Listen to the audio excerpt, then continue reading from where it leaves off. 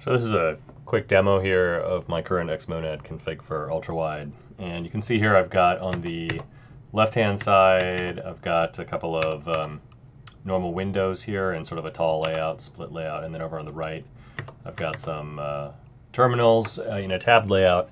So this is what I'm working on for more or less my standard ultrawide config. And when I'm on my laptop, the internal display, I'll use just the center, what's a web browser right now, and the tabs over on the right, and hopefully auto-detect the size of the screen and use the correct layout. And I have a couple other, these are just some test config layouts. This is binary space partition, which I like a lot. So you can just easily add and split, like that. And what else do we have?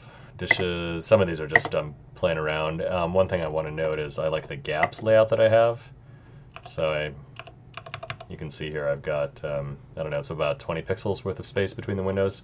I like that quite a bit. It makes the windows pop a little bit for me. And then the other thing is I'm using this kind of a hack using window titles or decorations.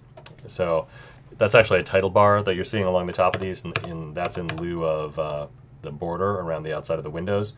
And what I do is I just set the text for the title and the background to be the same color, and then set it to like 5 pixels in height. And that's about all the decoration I need to see what is currently active. That and just a little bit of transparency going on based on, so the active window is a little bit more opaque. And let's see, let's go back to the main layout. There we go. So yeah, that's just a quick demo. I'm pretty happy with the way that the config is shaping up. And we'll see if I get to the final desired state.